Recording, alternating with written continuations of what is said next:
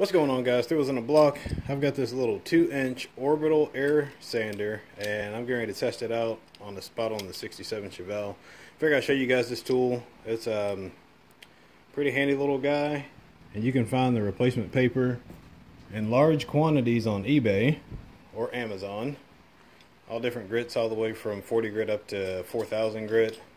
Worked with this guy here. The reason I'm doing this video is because I have a 6-inch orbital and a 5-inch orbital, but in some cases, this guy, which is the 5, you can see noticeably larger, won't get into some small spots, like right here on the top of this fender on the Chevelle. I still have a little bit of the clear coat that I need to get off. I work this area down, and there are also some small nooks and crannies that this 2-inch will be very handy for. Example, working this top area through here down. This fits right down in there. So we're going to put it to the test, see what the tool shed has to offer. There are other brands out there. This is a cheapie I picked up for under 30 bucks. It's a display, and this little lock was missing. So instead of being 40 bucks, it's like 25 bucks, something like that. So anyway, we're going to see what it'll do.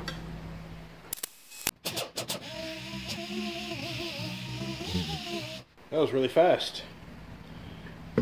Pull the clear right off of there. Now this thing is speed controls right here on this trigger.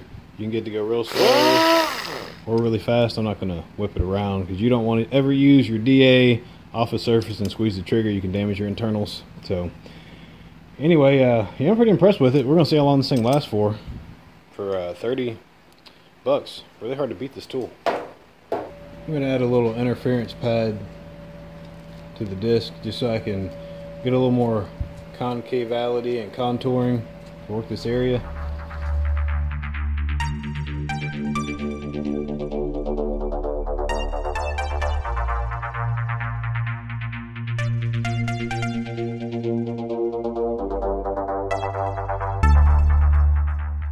So anyway, that wraps up the review on the 2-inch Orbital Sander.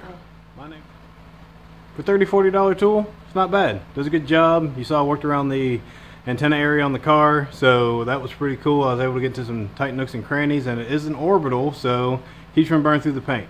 Hope you liked this video. Hope you found it helpful. Be sure to check out my other videos. If you haven't turned the red button gray, you know, like my shirt here, turn it gray. It should look like this, not like my shirt. Anyway, we'll see you next time.